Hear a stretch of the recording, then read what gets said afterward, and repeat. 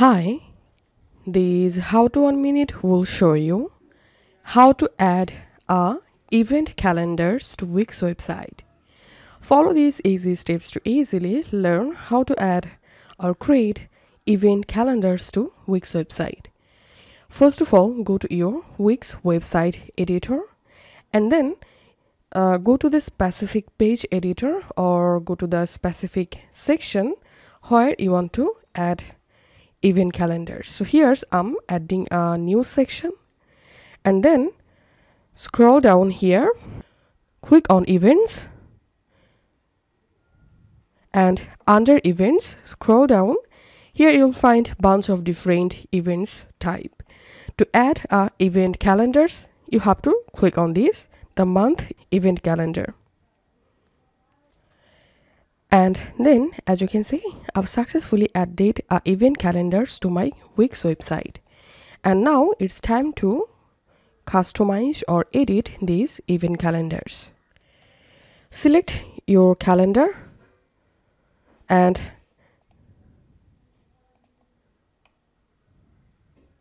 click on change background, and then from here you can select a different color for your event calendars background. You can also use a image background and a video background. Okay, now to change your event calendars header or headline, just double click on it, and then from here you will be able to easily adjust or customize your event heading. And now let's see how to create a new event. So for example, I want to create an event for January 5. So here's I'm clicking on 5 and clicking on manage event. And then it will directly jump into event managing page. Here to create a new event, just click on add event. And select here your event type. I'm selecting RSVP event, and now write here your event name and write a short description about your event, and select here your event category, and here select your event date. So here's I'm selecting January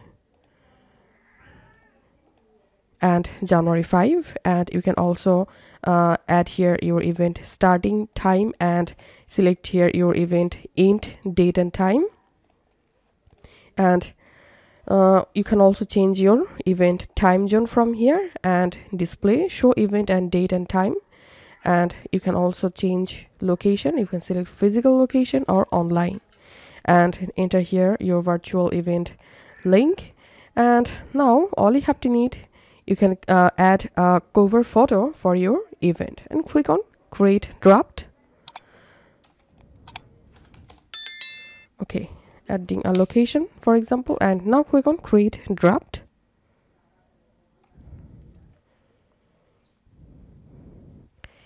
Once the event saved in draft, now just click on publish.